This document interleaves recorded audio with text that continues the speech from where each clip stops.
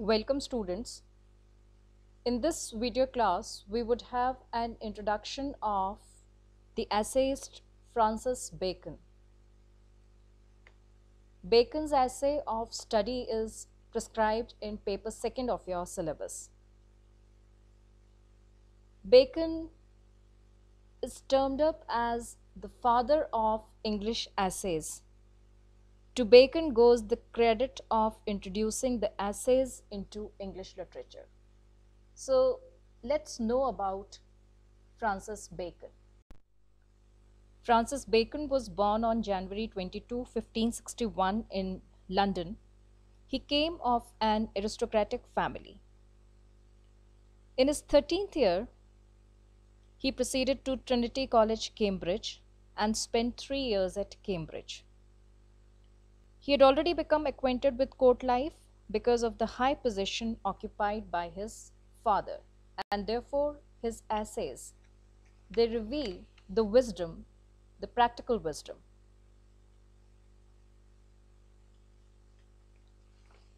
In 1597, the first edition of Bacon's essays, they were published.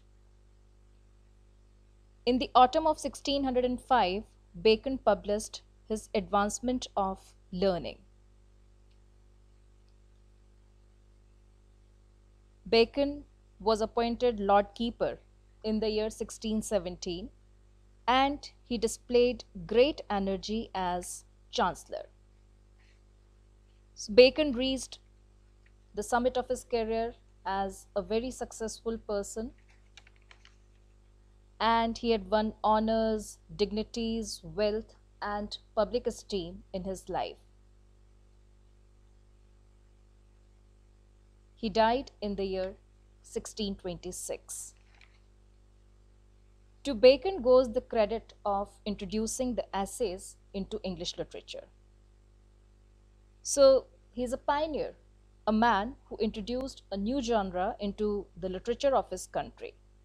And his name holds a very important position in the history of the English essay, which subsequently became very important as a prominent branch of English literature, and which was later practiced by numerous English authors.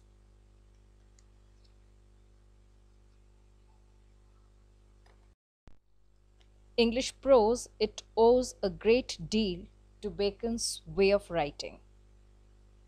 And Bacon, the father of English essay, is the first great English essayist who enjoys a remarkable reputation. His essays introduce a new form of composition into English literature. Bacon's essays, they are capsules of impersonal wisdom. They may not give immediate pleasure, but give lasting guidance. Bacon wrote on a wide range of topics, and he wrote on subjects which were of popular interest. So of sedition and troubles, of empire, of the greatness of kingdoms and estates, of suitors, of judicature, truth, death, of revenge, of adversity, of parents and children. The subjects, they are very popular and they cover a wide range. Bacon employed a unique style which is marked with lucidity, clarity, economy, precision, directness. His essays, they reflect short and pithy maxims with tremendous compression. When you read Bacon's essays and his style, his structure and form, each sentence, it conveys a deep and concentrated meaning, which can be illustrated into various lines. Due to this, Bacon's style is called aphoristic. If we take up the popularity of Bacon's essays, they are popular because they are written on the subjects of popular interest. The ideas which he expresses are by no means deeply philosophical or abstruse. If the ideas, they were very much philosophical or abstruse, the average reader would not respond to them. But why Bacon appeals to them is that he's talking about the subjects which are of common interest. And Bacon illustrates and reinforces his ideas and arguments with appropriate similes, metaphors, and quotations.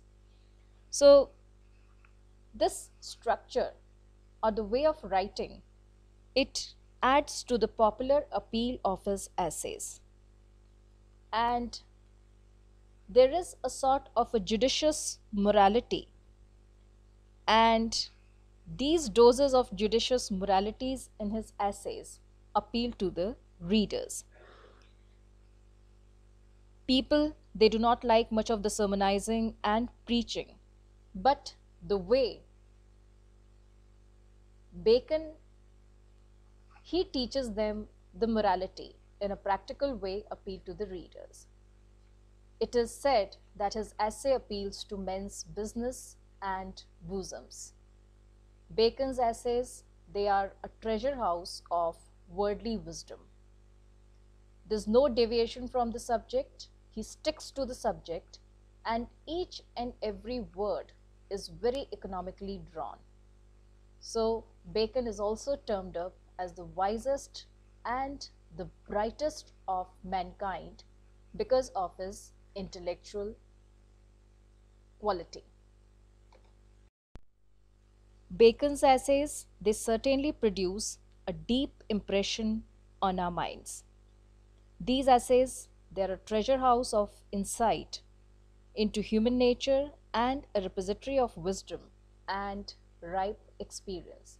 Bacon has written on a variety of topics. Some of his famous and popular essays include the essay of friendship, of death, of studies, of ambition, of unity in religion, of great place, of friendship, of parents and children, of suitors, of sedition and troubles, of truth, of unity in religion, of goodness and goodness in nature.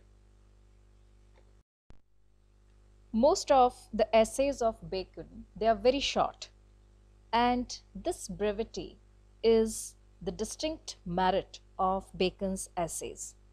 It enables a reader to go through an essay by Bacon in a single study. But this condensation and this terseness, it contains a treasure house of learning, and it can be illustrated into various pages.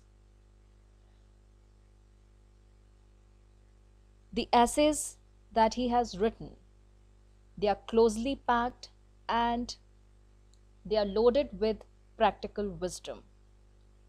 Bacon's quotes, they have become very famous, and their pregnancy of phrase and their effectiveness in conveying significant and important ideas are the main quality of Bacon's essays. Some of Bacon's quotes are presented in this slide. Studies serve for delight, for ornaments, and for ability. He that hath wife and children hath given hostages to fortune. Man fear death as children fear to go in the dark. Revenge is a kind of wild justice. A mixture of lie doth ever add pleasure. Some books are to be tasted, others to be swallowed, and some few to be chewed and digested. For there is no such flatterer as is a man's self. Bacon, he described his essays as counsels civil and moral, which means that he is providing guidance to his readers as could help them in attaining success in civil life, while at the same time you can observe certain basic moral laws in his essays. But it simply means that the art or the technique that Bacon is guiding us is for the success or is aimed to achieve success in life. So just explore and enjoy reading Bacon.